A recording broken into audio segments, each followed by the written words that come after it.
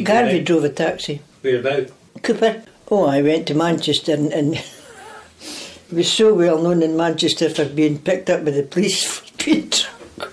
It was actually shades of my father, because my mum told me that he was well known in Bell Street. She used to say, you know, Nancy, Bell Street, and it was a police station.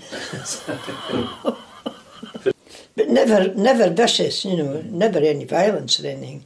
But he liked to drink. So what about Garvie? What about his wife? His wife? He had two. Quite unusual back then, to get divorced and marry again. Well, he wasn't really married.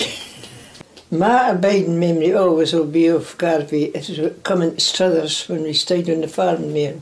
He'd been into Cupar in the bus, and then he was never coming back. You know, and then he was wondering where he was. But he used to look to see. Here he was standing with his back to the wall, like that. The milking coos, they knew exactly when to go to get milked, and they were sauntering along, minding their own business, and Garvie was frozen with fear. He didn't like the farm at all. No. No.